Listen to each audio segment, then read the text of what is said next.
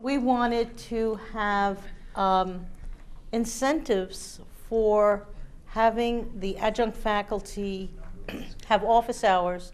So if we had regular office hours someplace on campus where a student could reach us at a prescribed time, that we would be incentivized for that.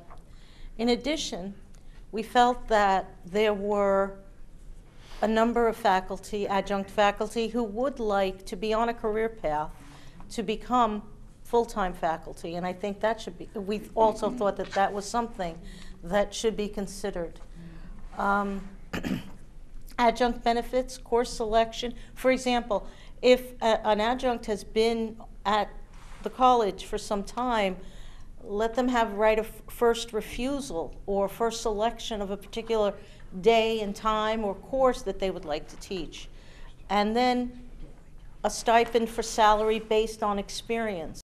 What we'd like to see is a mentoring program for new adjuncts. So you would have a more senior adjunct mentor a new adjunct instructor and have a stipend for that as well. And finally, have mandatory faculty development for new adjuncts, because while someone may be the best at what they do in their industry, do they really know how to relate to the class?